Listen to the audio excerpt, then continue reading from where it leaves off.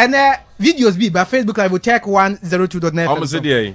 And maybe you had maybe Okay. Almost say MPP delegates are almost born to Dr. Lad Mahmoud Bawumia. Will Kejetia and then Yasam Ketwa cry. Now, when the cost one, not family so well full.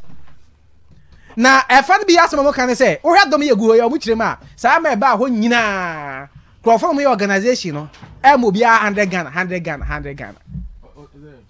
never go much trading 100 gun. I was who bond dog. Or me, I must see Kenimono. And I'm a Frank Crawford. No, which is come on. How many chiscan? Or which remark, and Crawford organize the program so about me a Timono. H is come out, the former Adam so tired about me a chino. But what Ramon who said no credit? I went there, I saw them writing names, and the next day you saw. And what about the distribution of the money? And send me no audio so okay. I get the funny maybe much as almost 100 Ghana no. So mo the money ni ho. I have audios here. Wow. So no say o check here the guys am better so can send here. Yeah. Where you there I get the phone ka akire me. And I call Honso no. Of course yes. Who my press conference debut o match santene obi e kire didin. Na why o say bebro stone. E why o say bebro stone babu. Enya sam kitwa o. 100 Ghana. Ba e bi chese is ka wo ho no mo a. Ye fa mo anchechire o man no. Enya nyema Kejetia dwa shi ye besi nne munye. Minim so my we crap painting. Kejetia dwa no. E painting. Like my phone e pen na MPP am you go ne tete won sa. Baby ankoma ye wi. Omo painting. Why? Mami fa we ma. Ya je ho sa de tie no. Oh, jai no my we crap painting. Kejetia dwa. Yentia no na pay vice ba ho ana yera na pom nyina di akire. Alan so ba hobi. Ala ba hobi. Ala na ba obro mo 1 billion. Ai. MPP for the no so about 1 billion no saba. Omo dey support adwadi for no. Ya chama. Na free o man ne ho no a ye dey chichi adwa no so Omo dey be. Makola ne ye ankoma ye wi dada. No mo ko pay me ho e be bie store na embrante ne mbaba wa bi e ba say obi ambra ti enima de continue me kwai no mo so obi antru ni din ti e tru ye din wi no my 100 cedi say ye ngin fanto koko na Bawumia ba e no mo de live band bi buy o mo bo ti ye e koso anopai no lo so we is come dia masa Bawumia ba munyina sa me GH100 me pa me pa so me dey no pay me buy ya me baby me shop na me won sem rant and my baby omo do sebo the bag it's 11 has say and I me like me omo ne nam say omo true din why be true din ni amount 100 cedis it's no I no pay sa na cost gate 11 has say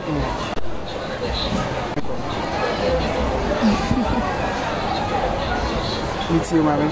And I'll riff. Me riff. Oh, no cray. Omo ma 100 cedis na I say Bawumia ba. Nti na ja ma 100 cedis na ni atrodin.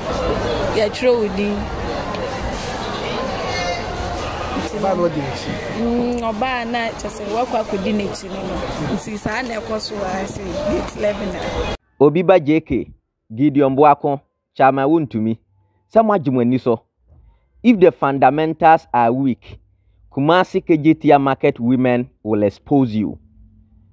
Most small boys Kennedy Kwame Akompre ko Agyapong ka kire mo se mo ye small boys don't dare him a mo se mo nte ase de mo ye yi nti KG1 ni mpo be ye we KG1 ni be ye de mo ye yi mo sori a mo se mo ye doctors mo ye professors ye ntonyon fremo Gideon Boakon we so monfa press release emra we masa asantefo Ghana for say yempe Bawumia bio obi ba JK yempe ni bio if the fundamentals are weak the exchange rate will expose you exchange rate na expose you no enti wa faili Ghana for say yempe no asantefo say yempe no asantefo say yehia mpuntuo Ghana for say yehia mpuntuo yehia Kennedy Kwame Akompre ko Agyapong oro na yehia no muko hunu organic love asanteman ene Ghana man ede kire Kennedy Kwame Akompre ko Agyapong amuku lapse ya muntumi ntenana mu campaign no atonsu no afe na mu tuetue sika 100 cedi ede ma Kumasi Kejetia for say omon hye damra abonten mmeka se omon so support Bawumia monim na agu ase nyankopon na atua moka so we grassroots we youth we delegates we Ghana ni na Ghana da wakoma so a ti ase ese obi ba JK nye wo ho na omodwen esan se ye nyina ye nim ahokyere a ewo Ghana ha a omose sika eni ha even napkofuo mpo a aye adwuma es yetu omoka bosome nwotwenie yentua omoka na obi ba JK motumi nya sika etuatua ma amanfo se omonye de omoye ya menua odoben na obi ba JK mu wo mawo odoben na obi ba JK omo wo ma Ghana a omo se yemfa Ghana nhye omo nsa medwene ho aya na mente ase Ghana fo nyina ase ye pekene di Kwame Akompreko Agyapong aden na MPP mpanimfo bi mo omo di sika ne ehunahuna MPP delegate for say chenchena chen obi ba JK na yemfa nmra hwe organic love a Ghana fo wo makene di Kwame Akompreko Agyapong na hwe de obi ba JK ni Gideon Boako ne chama wuntumi mo ekoye no Kejetia market ho na ufi se adwadifo maa no omo hohoro mo anim de kosoro eniama boa ye den ama omo sika ahye no ufi se omo nim omo de omo ani na ehwew usika no na omo gi adi isan se Kennedy Kwame Akompreko Agyapong aka kire omo se omo de sika ne ba omo nyini eninti a omo gi di wie ya omo asanso abe expose mo no enti obi ba JK Gideon Boako we na mo se mukita doctorate degree mukura mpo mama school kura anim agu as too much so na mpo na se wo se wo school mpo na ore kura ho because of musuni mo ban a mo de tete ho but Kennedy Kwame Akompreko Agyapong beji Ghana si ho ya beji Ghana si ho Ghana ni ba biara wutie mi a Ghana da wakoma so kai hu se memma obi biara ehunahuna everybody has his or her right to vote enti bomwadin se omo di sika ne baaje na mom se wodo Ghana to abaniti obi ba JK ne nkrofo to abaniti a obi ba JK ene ne nkrofo Ghana fo se mahu mo sori a mo se Kennedy Kwame Akompreko Agyapong na ese MPP party na obi ba JK ne nkrofo e de ye propaganda hwe die obi ba JK ne nkrofo yi ere na ye party internal democracy ana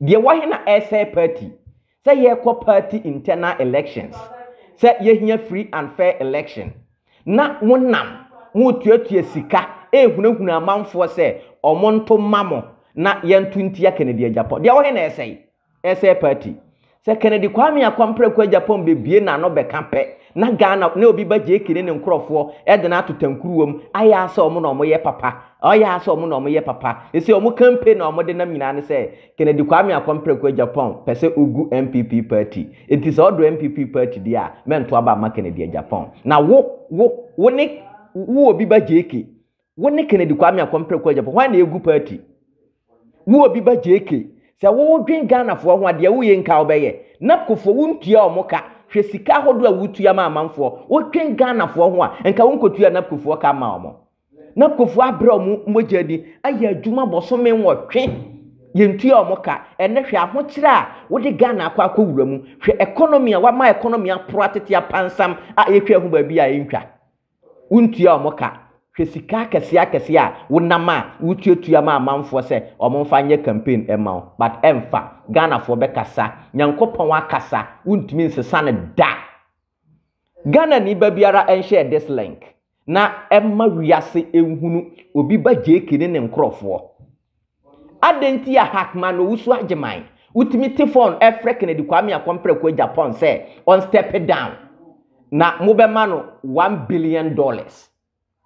Meanwhile, wo so hackman owusu agyeman wo kan MPP mpanimfo a omo hwe say ye be yi presidential primaries no adenti ya wo yesa finance minister Ken Oforiatta national security minister Albert Kandapa adenti ya mutumi fa phone efre Kennedy Kwame Akompreko Agyapong say on step down na mobema no big contracts abro ne bayenti Ghana for grassroots moma ye ninna ho ye beji Ghana si ho ye beji Ghana free sa ankokorafo no nsam ye beji Ghana ama Ghana mabunu ye ho atoye. Share the link ma Ghana ne ba biara ehunu abro ne awudisem a ewo obi ba JK ne nkrofo team. If the fundamentals are weak, the exchange rate will expose you. The exchange rate is exposing you.